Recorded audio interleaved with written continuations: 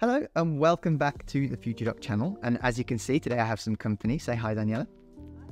So Daniela is one of the FutureDoc team and someone who you'll be getting to know fairly well on the channel, as she'll be doing a lot of videos to help you with your medical and dental school application.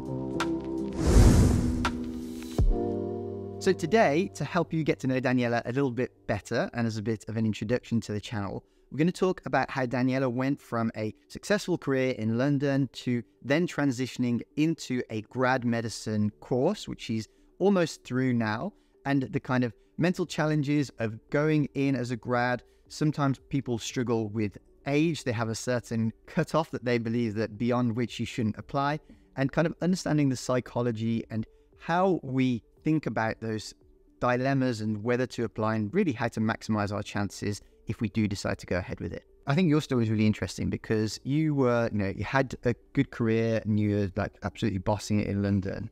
And then, at a certain age, you decided, okay, I'm really going to go for it now. And I get this all the time with people who are applying, that they think, oh, I'm 28 or I'm 32 or whatever it is, and I can't apply now because it's for some reason there's a deadline apparently that beyond which people expire and they're not allowed to apply.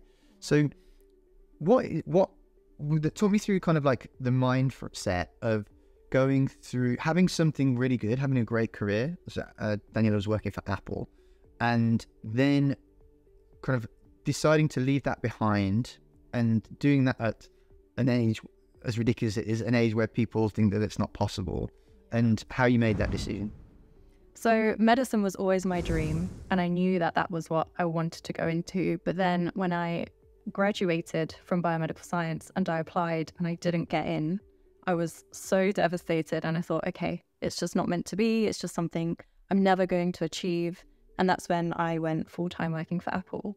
And that was a great experience for me because I learned so much about myself. I learned what working life was like. I was making a salary, which was great. I had some income. But the whole time I felt quite unfulfilled, and I knew this isn't what I wanted to do. And as time went on, I worked there for quite a while. I just kept thinking that I still want to become a doctor. I still want to do it.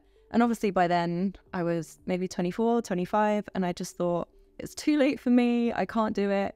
But I just thought, I'm going to be 35, 40, 45 anyway. And when I get to that age and I look back, if I haven't applied for medicine, I'm going to regret it, because I knew I hadn't put all of my effort into my previous application.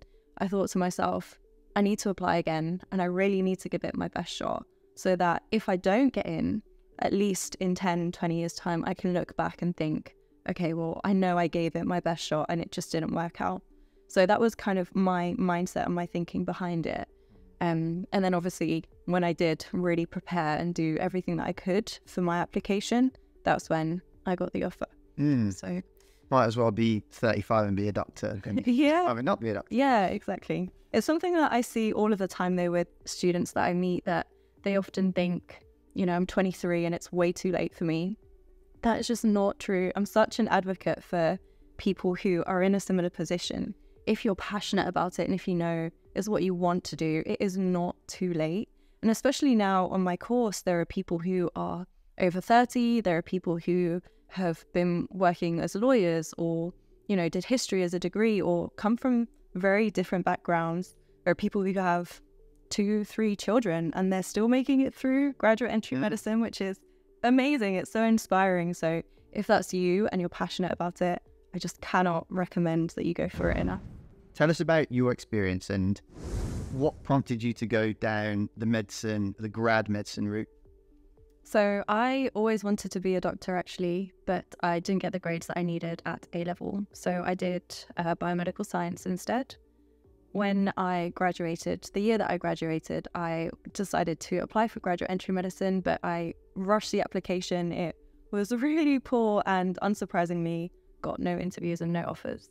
So I worked in something completely different, and the whole time I knew I still want to become a doctor. So I decided to really put effort into the application and applied for graduate entry medicine a second time, and I got in, and that's where I am now. Yeah, cool. And so if you had to put kind of a key difference, or maybe a few things that made the difference between, success and failure with the application, what do you think you'd put it down to? I definitely think that students underestimate how difficult the application process is and how much preparation you need to do. The big difference for me was really putting a lot of effort and preparing as much as I could the second time round, as opposed to the first time round. I just thought, the UCAT, it can't be that hard. I've written a personal statement before. I've done a degree. Surely I'll get in.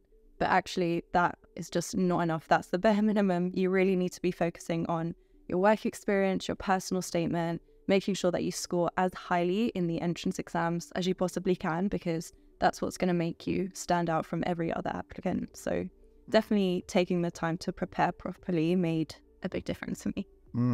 And Daniela's in charge of all of the grad applicants at FutureDoc. And actually, we see it all the time. People come to us who didn't get in, maybe once, twice. We've had up to, 5 times people have not got in by themselves and then come to us for a little bit of help.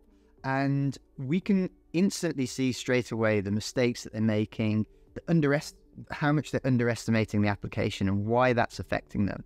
So, Daniela, as someone who deals exclusively with the grads, tell me, what would you say some big mistakes that you see people make are, or some big oversights that they make potentially? Again, it just comes down to preparation, not preparing wisely and appropriately for either the UCAT or the GAMSAT or whichever entrance exam you're sitting.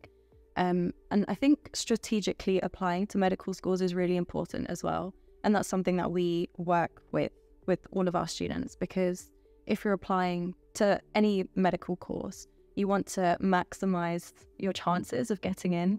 So by choosing the right universities and the right schools for you, statistically, you are increasing your chances of getting in. So I think that's something that students don't really pay too much attention to. I guess one big tip that I always say to students is to sit the GAMSAT, because you have to think about some of the things that, are specific to your situation. And that, again, that's kind of one of the reasons that the program does so well, is that, we look at each individual person and what they should do for their circumstances. I think when you take blanket advice, especially for grad, it doesn't apply necessarily to that person.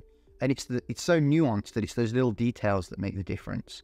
But one of the things that I always say is, you've got to bear in mind, can you finance the course if you get on the 4-year course? Because if you can't finance the 4-year course, you certainly will struggle to finance the 5-year course, where you won't get any support typically for most people. Now, if you're going down the 4-year course, then you have a set number of universities available to you.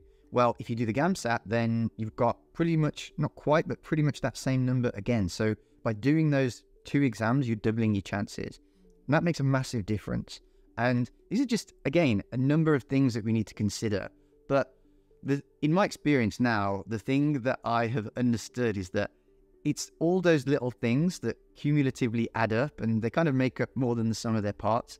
And that's when you're on that curve, that normal distribution curve of applicants and the quality, you only have to be that little bit better to make the threshold between, some of the top 5% of applicants versus everybody else. So it really is about all the marginal gains, to borrow a term from athletics, but all those little things that add up and make the difference between somebody who is an outstanding applicant and someone's just kind of your bog standard good applicant.